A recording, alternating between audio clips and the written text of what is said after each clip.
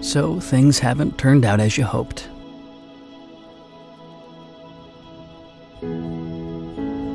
Life took a turn. A bump. A darkened sky. And at times it may have seemed there was no hope.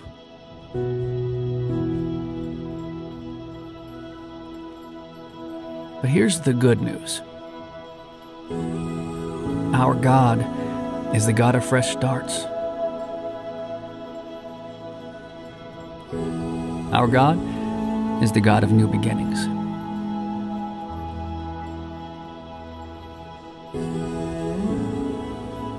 Our God brings new mercies, new compassions, not just once a year, not just when things are bad,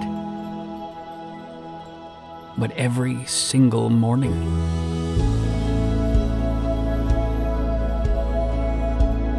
This season has been tough.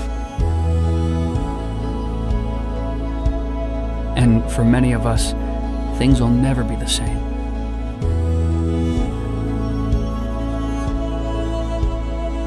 But we are here, breathing, maybe smiling, or crying, or shouting, or laughing. But we are here, feeling, maybe fighting, or cheering, or seeking, or grieving, but we are here, living. And we are not alone. Our God is here. Our God is with us. And our God is the God of new creations.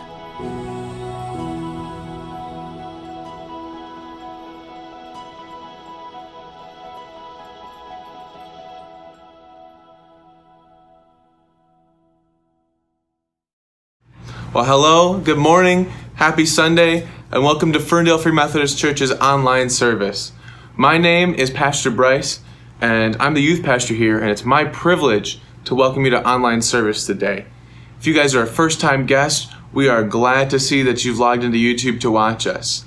And we'd love to welcome people from across the country. We know that not everyone who watches is from Ferndale in the Detroit area, so we're glad to have you here as well. We hope that you feel encouraged and welcomed as you come to church today, and we are again so glad that you joined us.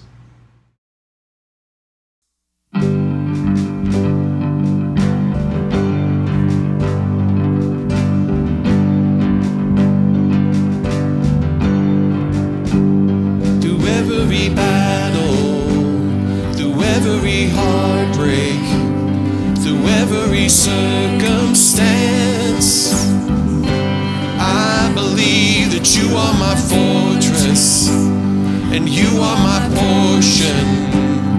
You are my hiding place. I believe you are the way, the truth, the life.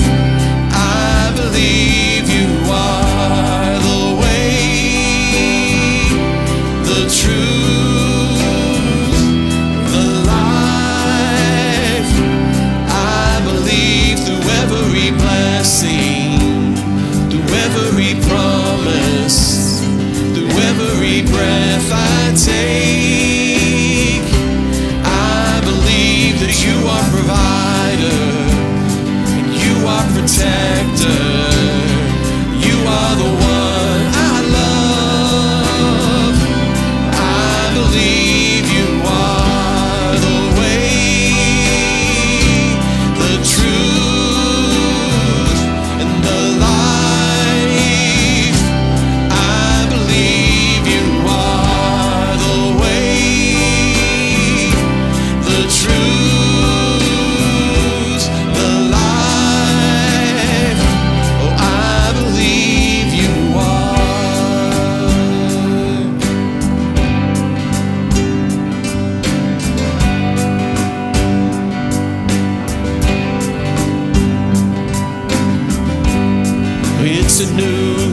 horizon, and I'm set on you. And you meet me here today with mercies that are new. All my fears and doubts, they can all come true, because they can't stay long when I'm here with you. It's a new horizon, and I'm set on you. And you meet me here today with mercies that are new. All my fears and doubts, they can all come true, because they can't stay long when I believe you are the way, the truth, the life. I believe you are the way, the truth, the life. I believe you are. It's a new horizon, and I'm set on you. And you meet me here today with mercies that are new. All my fears and doubts, they can all come true, because they can't stay long when I believe you are the way, the truth, the life. I believe you are the way, the truth, the life. I believe you are.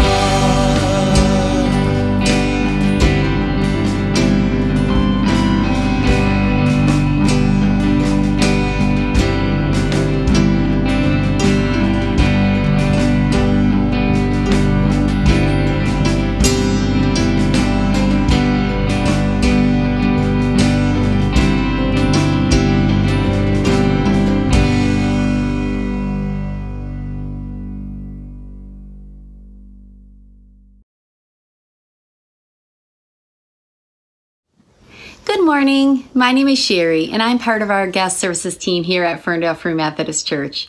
Whether you're joining us from near or far, it's an honor to have you worship with us today. If you're joining us for the very first time online today, I would just like to extend a nice warm welcome to you. We love our guests, and we're so grateful to have you worship with us. Here at Ferndale Free Methodist Church, we exist to connect, grow, and serve. And so that we can better serve you, we would love to have you fill out our digital connection card. You can inquire about any upcoming ministry opportunities, or you can fill out any prayer requests that you might have so that we can be praying for you. Also, if you've enjoyed our online service, I would like to extend an invite for you to come enjoy one of our live services. Right now, we're doing our live services out on the front lawn of our church under a canopy, weather permitting. You can bring your own chair. You can use one of our chairs. You can wear a mask or not wear a mask, but we will be social distancing, and we'd love to have you join us on Sunday at 11 a.m. Church family, I would just like to give you a brief update on our Lighthouse South Oakland Shelter Ministry. We have decided that we're going to prepare and deliver 100 dinners and 100 lunches and 100 snack bags 3 different times during the week. When, you might ask? Sunday, August 30th, Wednesday, September 2nd, and Thursday, September 3rd. I just want to say thank you so far for all your donations of food and your financial support. You guys have just been amazing. But what we need right now is we need bodies. We need bodies to help us with dinner and lunch prep, and that will take place between 10 a.m. and 5 p.m. And we realize that's a long time, and maybe you don't have that much time to give, but you know, you can show up for 2 hours. We'd love to have you. We will split times with you. And then there's also meal deliveries. The meal deliveries, the way that works is it's a non-contact meal delivery. You'll show up at the church at 4 o'clock. We will load all the prepared meals into the church van. You will drive out to Auburn Hills. There's a big hotel out there where our church community is now being housed. And you will simply, as a group, go up to the doors and set the meal down at the door, give a courtesy knock, and then move on to the next door. We also still have some donations of food that we're still in need of. So if you would like to be a part of this wonderful ministry and help serve our homeless community, you can contact Steve Duller. You can do that via text or phone call. He prefers text if you don't mind. And you can do that, and his number is 248-390-1879. Again, you can contact Steve Duller at 248-390-1879. Thank you guys so much, and you have a beautiful and blessed day. Good morning. My name is Laura, and I'm the children's pastor here at Ferndale Free Methodist Church, and I do not actually get to be in person this morning at church. So for those of you who are watching online, who are watching this, you get an online exclusive. I have the honor and privilege this weekend of standing up with my friends Emma and Andy as they're getting married. But one of the beauties of being online and the technology that we have is that I can bring this to you guys from anywhere. So we can watch together as a body of believers from all over the world, all over the United States, wherever we are, we can come together and worship God, which I think is just such a cool aspect that we are given. So our object lesson for today comes from this photograph that I found on the wall of our Airbnb. And it's a fence post in water. Now, how effective is a fence post in water like this? Not very effective. Not really keeping anything in, not really keeping anything out. What if sometimes we're like fence posts? Because what I think is we're a fence post, and God designed us with specific purposes for our lives. And I think right here, this fence post is trying to determine its own purpose. And guess what? It's not doing a very good job. So when we are trying to create that for ourselves, we become ineffective. We're not using our gifts and talents and purpose that God has given us to work to the best of our abilities. If this were on land and it were like keeping cows in a pen, it would do so much better, except for this giant hole right here. Pretend there's a bar right there. But because it's in the water, because it's falling apart like this, it's really not doing its job.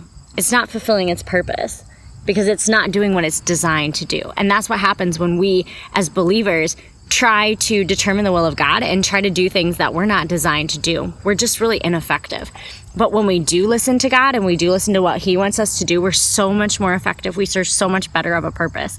So I encourage you this week to look for the ways in which you are trying to, fulfill your own purpose, and look instead for ways that we can fulfill God's purpose.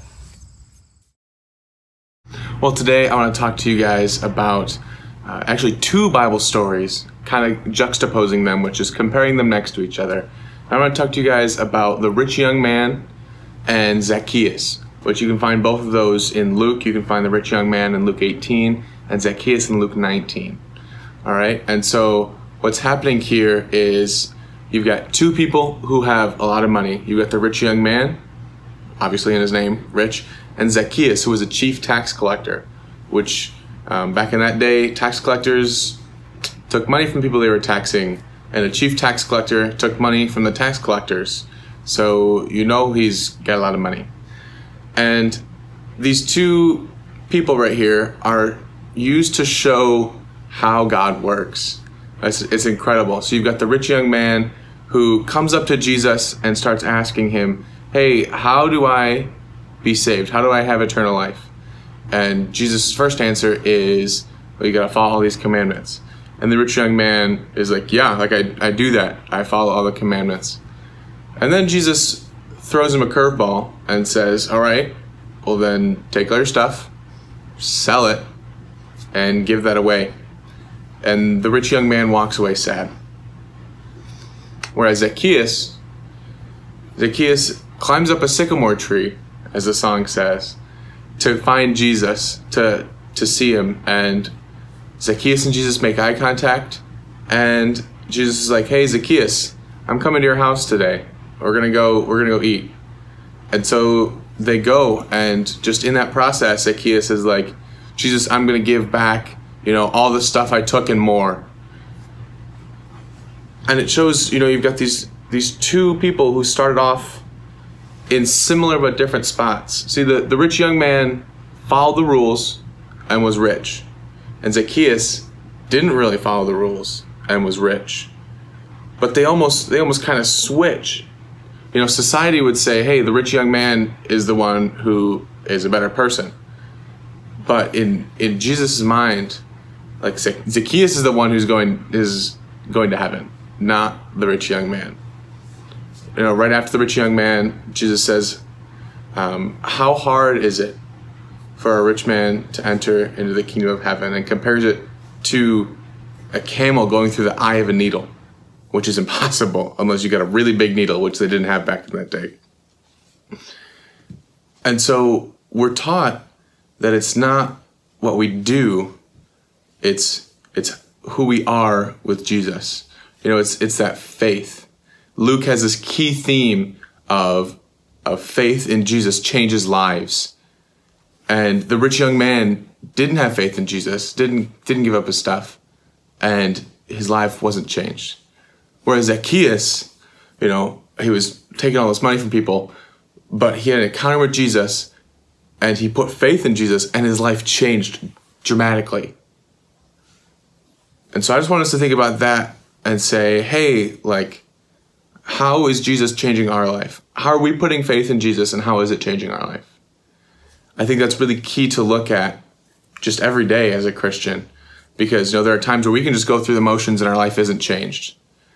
But there's also times where we really need Jesus, and without him, our life is so much worse off. So I want you guys to think about that, and I encourage you to just go through your day thinking about the rich young man and Zacchaeus and what they tell us about faith in Jesus.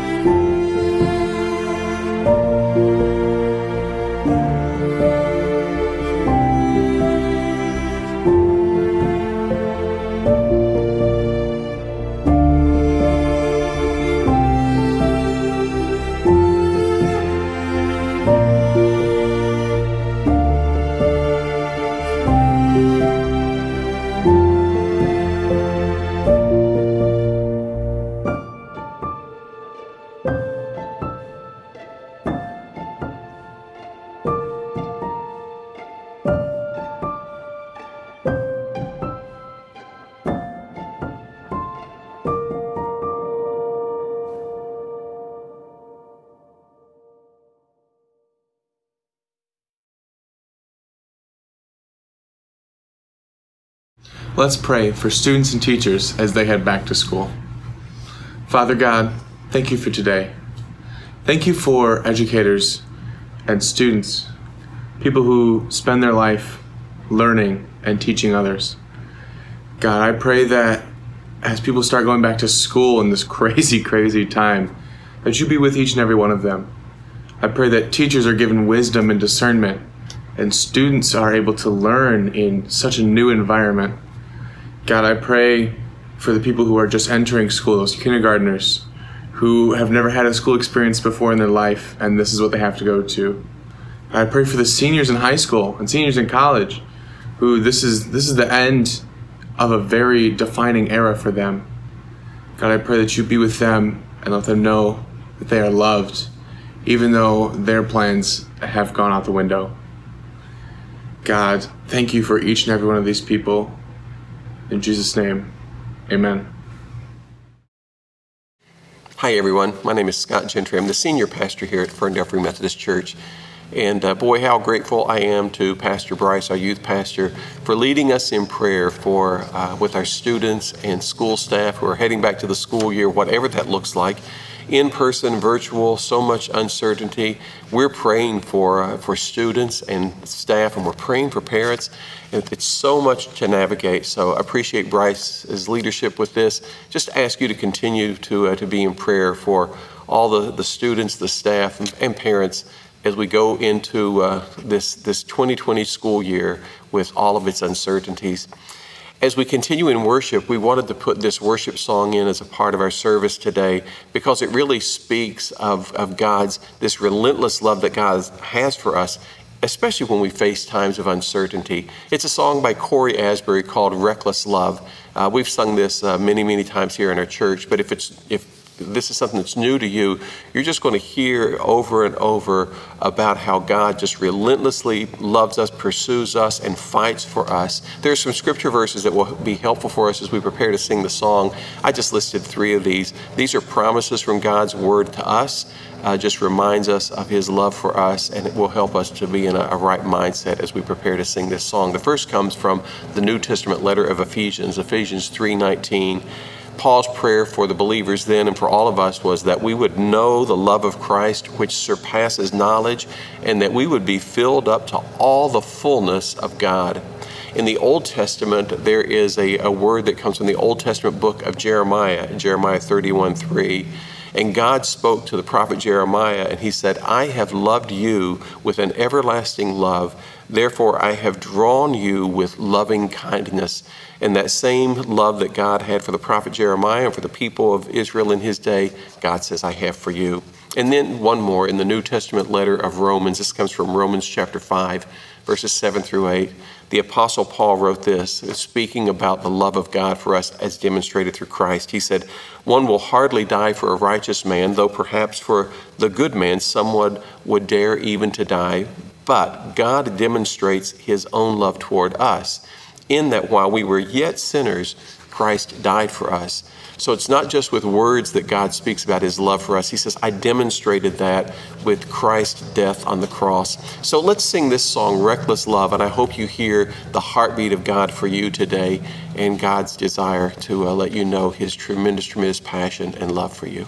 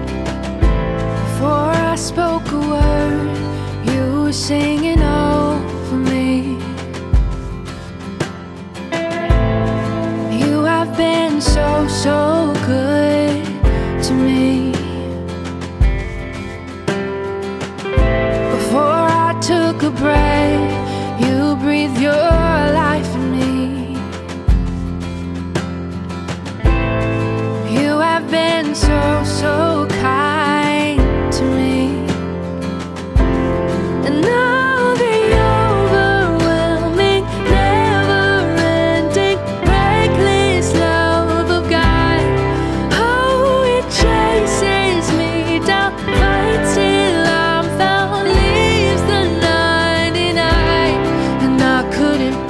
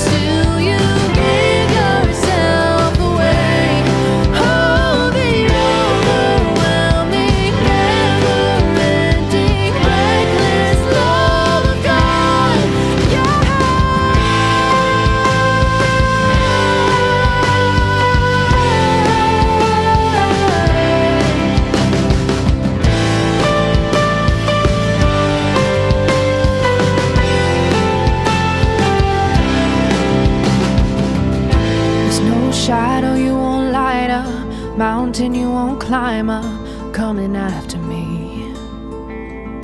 There's no wall you won't kick down, lie you won't tear down, coming after me.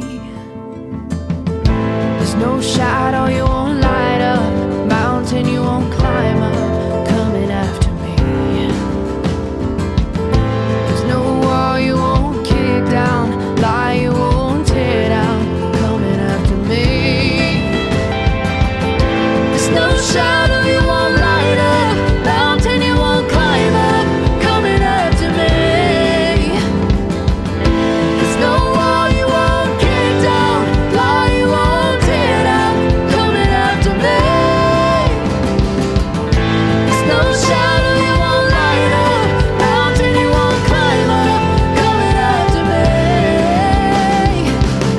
There's no wall you won't kick down, lie you won't tear down, coming after me.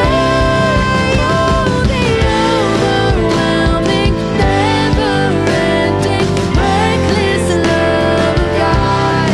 Oh, it chases me down, finds till I'm found, leaves the 99. And I couldn't earn it, I don't deserve it, still you give yourself away. Oh, the overwhelming, never-ending, reckless love of God.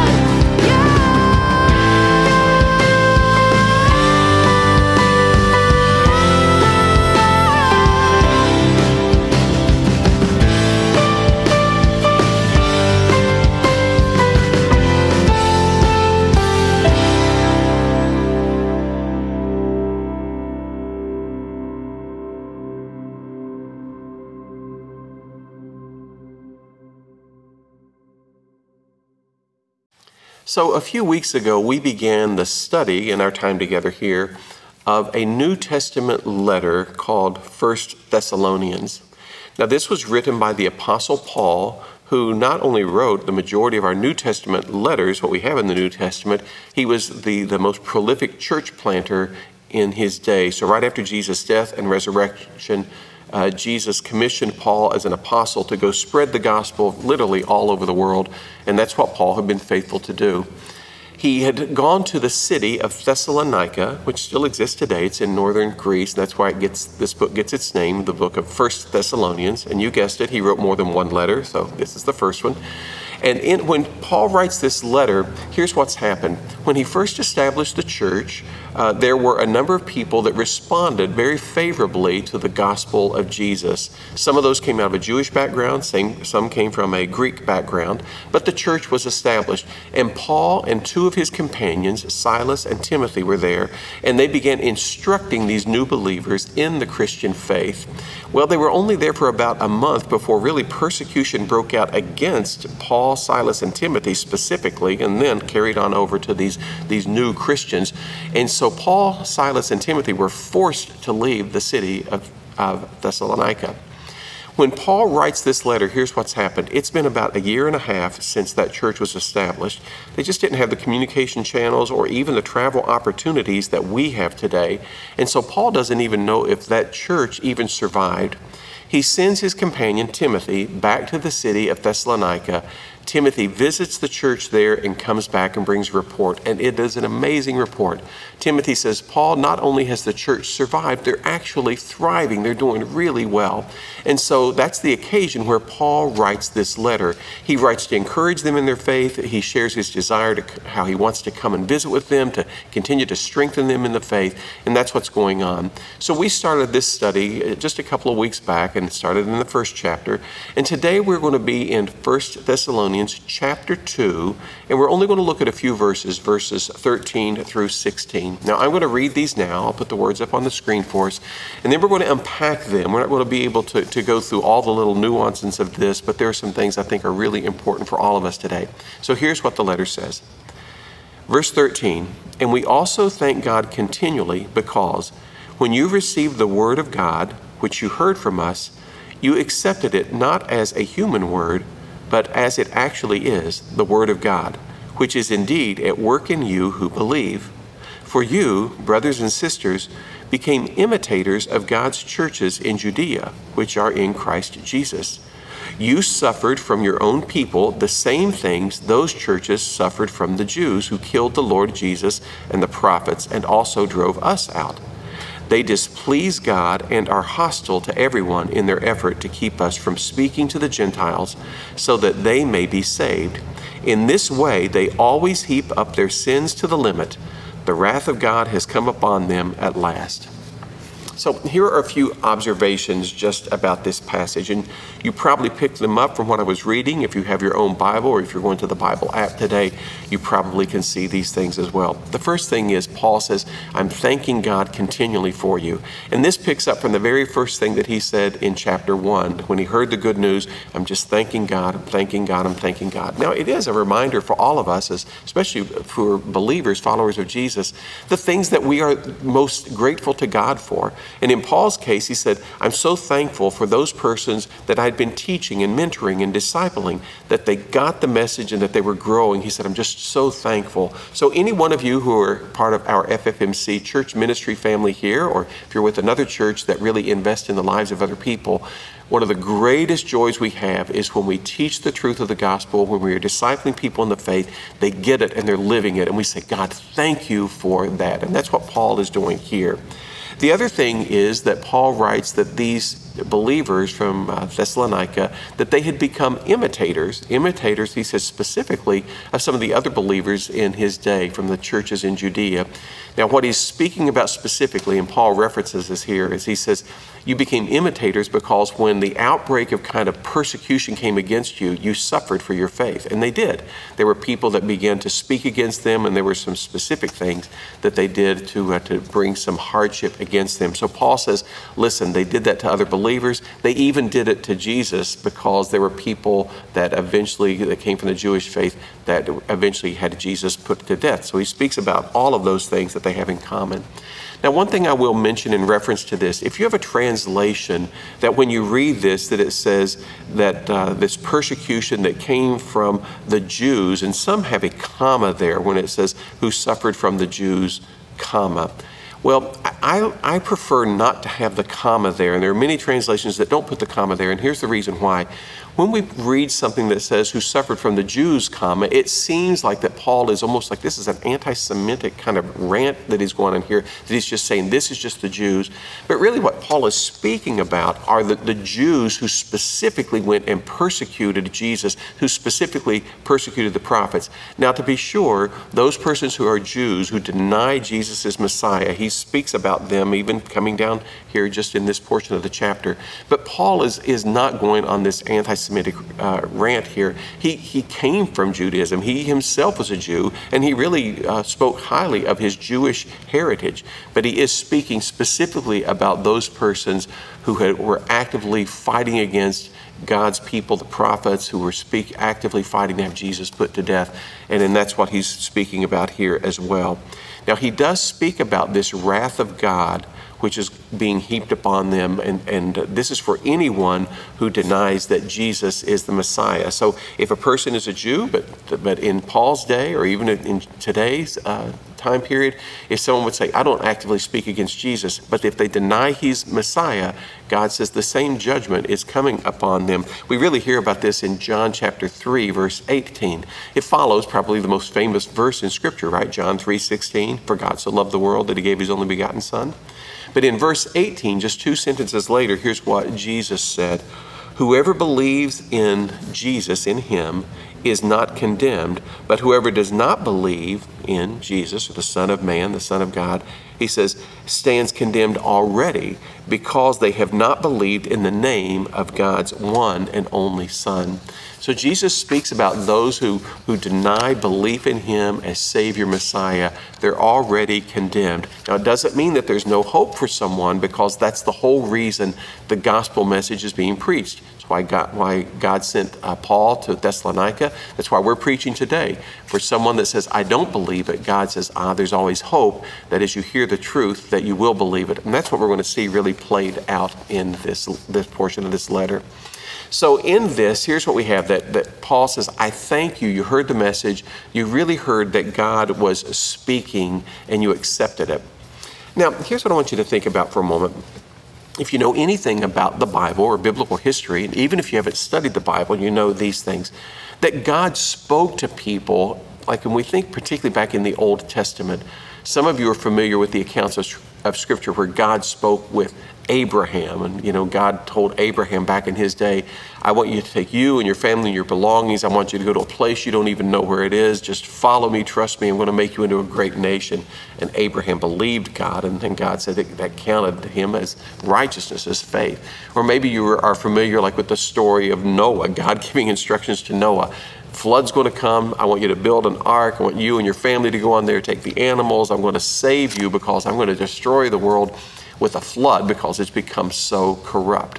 Or we've heard stories where God spoke to Moses and spoke to him to say, I want you to go and lead my people, the Israelites, out from captivity and the Egyptians and so on. The reason why I say this is that we're all familiar with those accounts in Scripture where God spoke seemingly audibly to people in the Old Testament. And they had conversations, and that people responded to what God spoke. Now, God could have spoken to them where they literally heard an audible voice. It could have been somehow that he really kind of had a mental impression. I mean, it doesn't clearly say in every instance that God was speaking audibly, but a lot of these, it really does seem as though God was speaking, people were hearing, and they were responding. So here's what I want you to put your mind in for a moment. Imagine that today, this very day, that God said, I'm going to speak with you. I'm going to have a conversation with you. It is beyond any doubt that I'm going to meet with you, and I'm going to talk with you. I'm going to tell you things specifically for you and for your life. So if you knew that, what kind of impact would that have on you? I mean, think about it for a moment. Would you say, okay, first of all, I'm going to believe it. I'm going to make certain that I set aside time. I'm not going to be interrupted. I mean, if God said, I'm going to speak to you today, so this is our church time. Let's say God said, I'm going to speak to you at noon, when church service is over at noon. Would you, if that were the case, say, I'm going to make sure that that is uninterrupted time? Or would you say, well, God, I mean, noon sounds okay, but I might be eating lunch? I mean, no, right? If God said, I'm going to meet with you, we would say, I'm going to clear the schedule. I'm going to make certain that I have my full attention to you. Would you make sure that you went someplace where you wouldn't be distracted? I mean, would you tell people around you, I have to be alone. I have to have this place, this quiet place to meet with God. When God, let's say that God did show up and did speak with you, and he spoke some things very, very personally to you, do you think that would have an impact on you? Do you think you would remember that conversation? If God said some words to you that really kind of affirmed you, he spoke encouragement to you, do you think that you would receive that into your heart? Do you think that you would believe it and that would mean something to you, not just for that day, but for the days ahead? Do you think that if you met with God, he had a conversation with you, and he spoke with you, and he said, I'm going to give you some instructions that I want you to follow? Do you think you would remember them? Do you think that they would be important, that you would say, yes, absolutely, I'm going to follow them? And if you needed God's help, you would say, I may need your help, but do you think that you would follow those instructions? If God met with you, had a personal conversation with you, and in the course of that conversation, if God said, there are some things in your life I would like for you to change. There are some things that you're doing that are not the best for you, and here's how I would like you to address them. Would you follow his instructions? Would you do those things? Well, the reason I kind of paint that scenario is because sometimes we say, well, does God still speak today? I mean, does he still speak today like he did to Abraham, like he did to Noah, to Moses, to all the people of Scripture? Now, please understand this, that what we have recorded in Scripture covers about 4,000 years, and God's speaking in those ways, those very clear, audible ways, but those ways of clear, absolute direction, that was more the rarity than the norm, but it doesn't mean that God wasn't speaking. Because the way that God has spoken throughout history and the way that he so often does today is in different ways than just us hearing him speak audibly, all right? I'm not saying that he doesn't speak audibly, but that is kind of the path that we want to understand how God communicates here. So let's say you had this encounter. Let's say that God spoke to you. And then let's say you went and you told some other people in your life, family members, friends, and they said, you're crazy. God did not speak to you. Would that change your understanding that God did speak, that God was giving direction to your heart? Or would you just say, no, no matter what they said, I know what I know. I know that God spoke to me. And if they did raise questions or objections or say you're crazy for believing that, would it change your own convictions that, that you knew God had spoken and you knew what he was saying to your life? Well, I pose that scenario because I want us to take from what we're reading in this account, in this letter that Paul wrote to the church at Thessalonica, and to bring it to us today and for our application today. God still speaks today. With beyond a shadow of a doubt, God still speaks today. One of the scriptures that I love to refer to, this is in the New Testament as well, and it comes to us in the letter of 2 Timothy 3, verses 16 and 17. Now, if you're new to the Bible, and when you hear about these letters in the New Testament, here's the good thing. Any of the letters that begin with the letter T, what I'm talking about here is we have letters to Timothy. We have letters to the Thessalonians. We have a letter to someone named Titus. There are 5 of those. All 5 of those are grouped together, so they're easy to find. So if you're flipping through your Bible and you hit some T's, you're close to what you're looking for. And always look up in the table of contents if you don't know where to find something. Listen to what the scriptures say. All scripture is God-breathed and is useful for teaching, rebuking, correcting, and training in righteousness, so that the servant of God may be thoroughly equipped for every good work.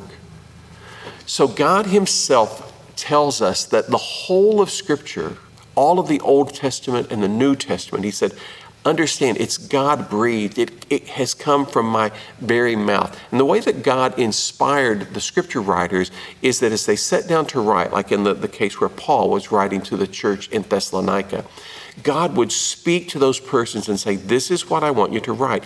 Their personalities were still in place. They would write the way that they would normally communicate. They didn't just become robots.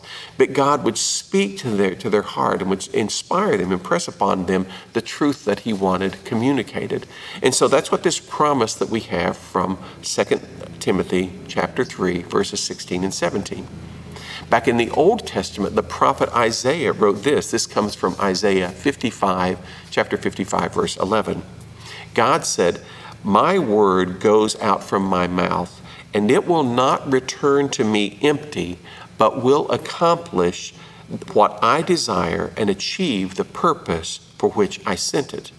So God said, even when he speaks, and particularly when he speaks through Scripture, when he speaks through what we have recorded in the Bible, he says, it goes out from me, there's a purpose for it, and it will accomplish that purpose. And that includes what he wants to accomplish in our life. The main thought that I want us to take away from today, and we're going to get back into this portion of 1 Thessalonians in just a moment, is the Bible is God's Word.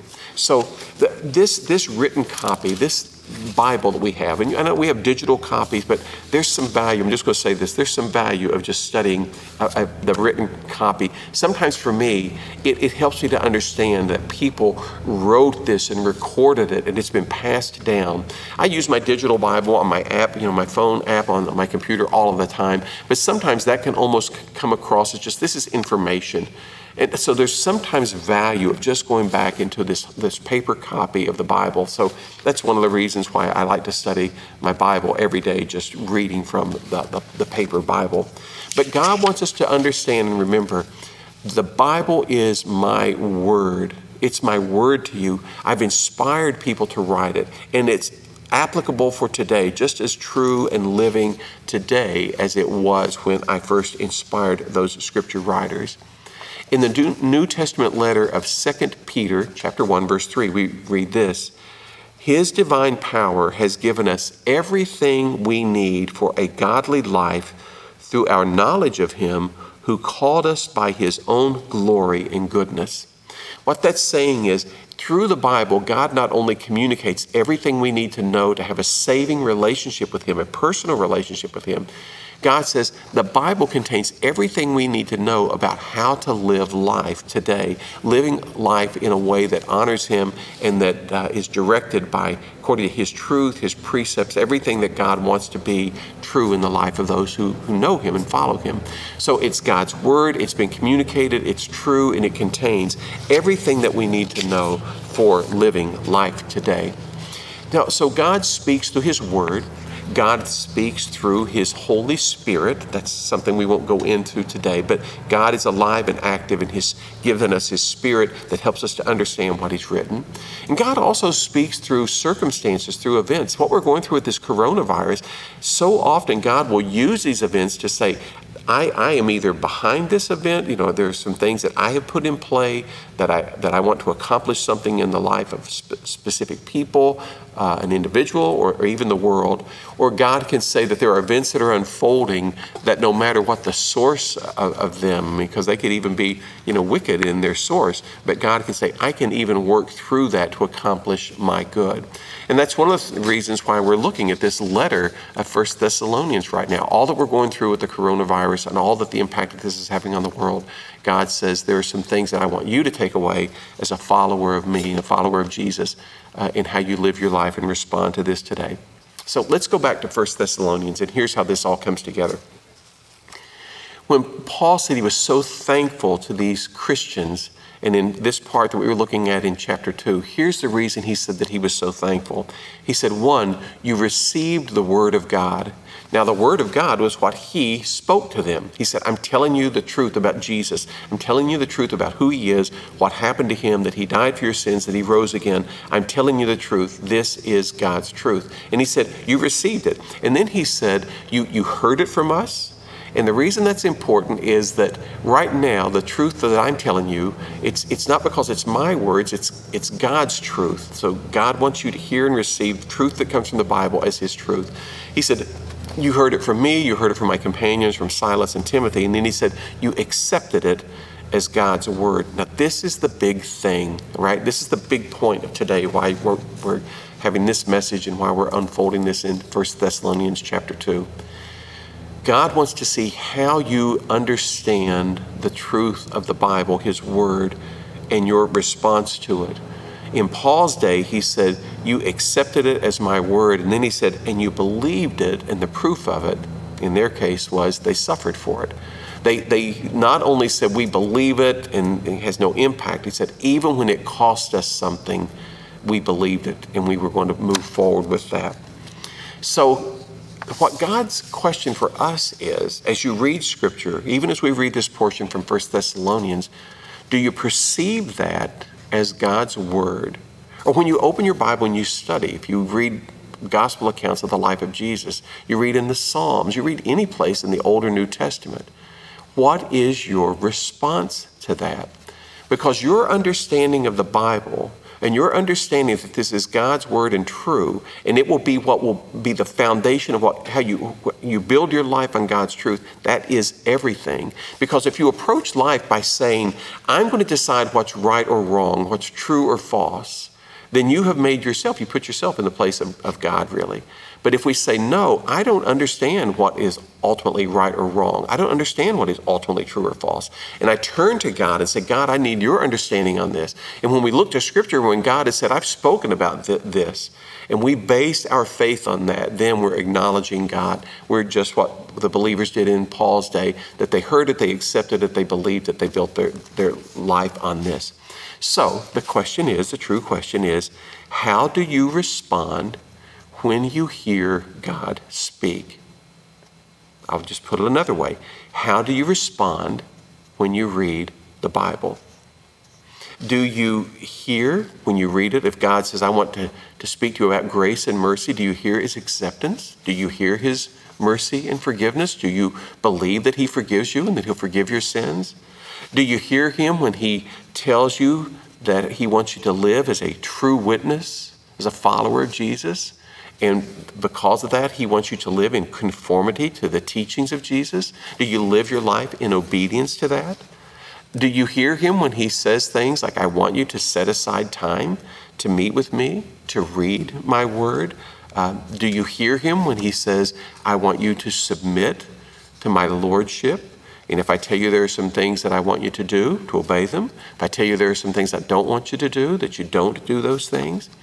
Do you hear him when he speaks about specific things about your life and lifestyle? When he says some things like, I don't want to have coarse or filthy, language to come from your mouth. And he says, I want you to clean up your language. Do you hear and respond? Do you hear him when he says, I don't want to have you to have anything in your life that is really kind of have control of your life? And in that case, maybe there are some, substances you're taking that he says, I don't want you to do things that will be harmful to you. And do you live in obedience to that? What I want you to get from today, from this portion where Paul was being so thankful to these Christians, and what I want you to hear from today is this: God speaks today. He speaks through his word. God speaks through the Bible. God speaks through his Spirit to give you understanding of what you're reading. We go all the way back to verse 13 of the portion that we read today. Paul said, we also thank God continually, because when you received the word of God, which you heard from us, you accepted it not as a human word, but as it actually is, the word of God, which is indeed at work in you who believe. So I want to close out this time with a prayer. And the prayer is first of all going to be this: if you're saying, God, I need help in understanding the Bible, that you would say, God, give me help as I read the Bible. That you would say, God, if you're speaking to me that you want to bring freedom into my life, help me to understand what that looks like and how to bring freedom into my life. If you're speaking to me that you're just saying, you want me to know that I am yours, that God, I would hear and accept that I am your child.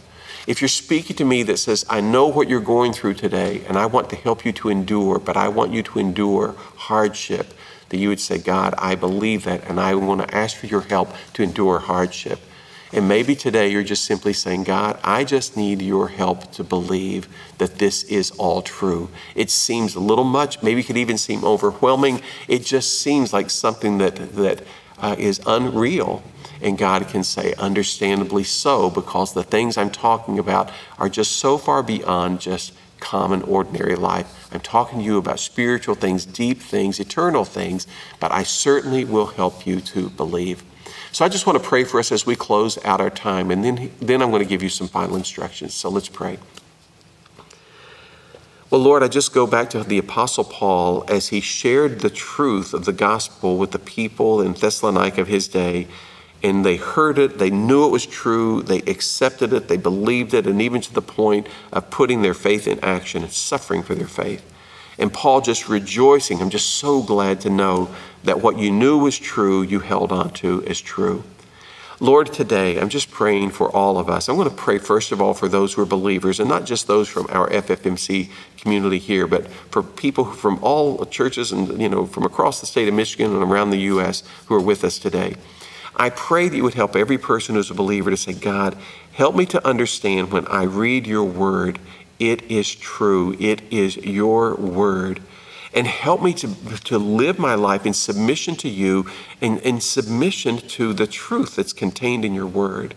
Lord, forgive me for the times when I've read some things and said, I don't want to believe that because I just would rather go my own way. I have a different thought on this, but you're telling us my thoughts aren't your thoughts. My ways aren't your ways. And we just confess the times that we have not lived in obedience to the truth of Scripture. And today we're saying, Lord, help us to always live in obedience and conformity to the truth of Scripture. Lord, I'm praying for those people that are saying, God, help me to understand what I'm reading, because I read some things in the Bible and it can be confusing. I pray you would give them guidance about how to learn to read the Bible, to rely upon your Spirit, and for you to instruct them to know what is true and then how it applies to their life. And I'm praying very specifically, Lord, for those persons who are right now saying, Lord, I just need your help to believe that this is all true. There's something in me that knows that it is true. And I'm saying I want to stake my life on that. I want to trust Jesus as my Savior. I want to believe as a Christian. But I just need your help to believe, because so much of this I don't understand. And I pray right now you would speak and they would hear you speaking of the help you want to give. So, Lord, that's our deep prayers today. We pray in your name. Amen. So here's what I would like you to do in response to this, and then I'll be done. We'll wrap up our service for today. If you haven't already done so today, I would like you to set aside a few moments to get alone with God. Find a quiet place. I'd like you to take your Bible, and if at all possible, I'd like you to take a paper Bible. I'd like you to go and either turn to the Gospel of John, that's in the New Testament. Now there's the Gospel of John, Matthew, Mark, Luke, and John.